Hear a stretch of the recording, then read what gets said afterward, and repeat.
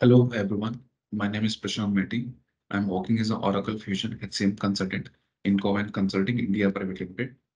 Today we're going to discuss a topic on how to enable a salary changed info history information in the employment info. So let's proceed with that.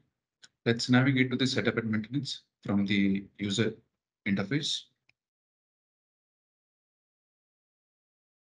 Then click on the taskbar. Under the task, we have a search option. Now search for manage administration profile value. So once we click on that, we need to search for a responsible profile code. So the ORA per employee combined correction deletion. This is the profile code which is responsible for enabling the salary history information. So I'm going to search them. So if I scroll down, the profile value set as no. So we need to make it as yes. Then scroll up, save, then save and close. I'm going to click on done.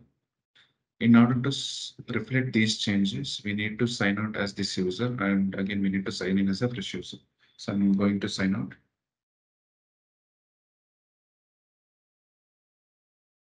And I'm logging as a new user.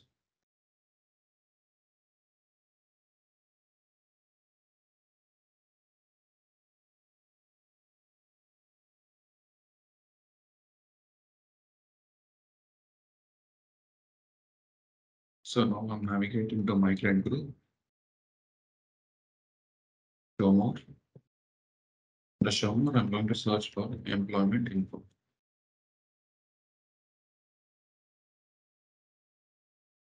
In search for, I'm going to search for a employee with the person number.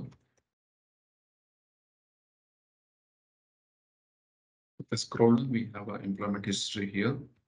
So here we can see the employment history along with the salary changed information history. So this is the salary which got changed on the at the time of hire, and on the respective bar we have along with the change salary along with the effective start date of the salary.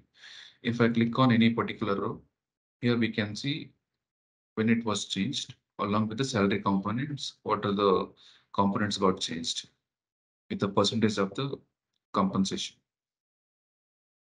The main advantage of this feature is we don't have to navigate to the employee compensation tab.